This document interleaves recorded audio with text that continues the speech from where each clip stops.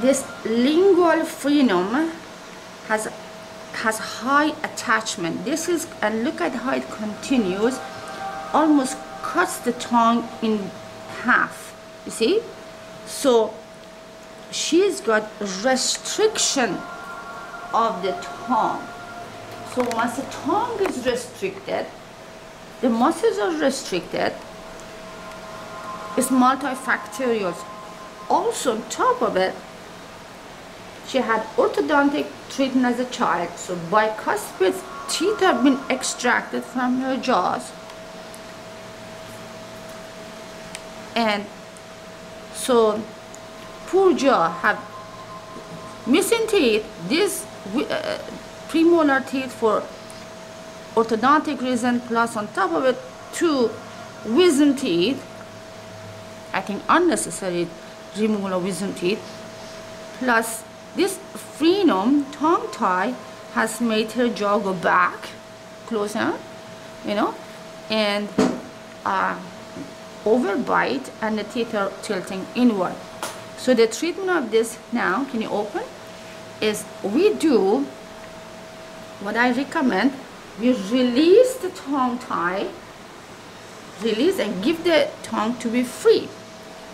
So once the tongue is free, she can breathe better. You give some freedom to the jaw. Of course, we're not going to be able to replace the already extracted teeth, but part of the problem is solved. And so once we, and you see, it's so tight, and these teeth are cutting the tongue here, but you know, she doesn't even notice it because it's been there for a long time. See? See, you push, see that? So I say release the tongue tie, yeah.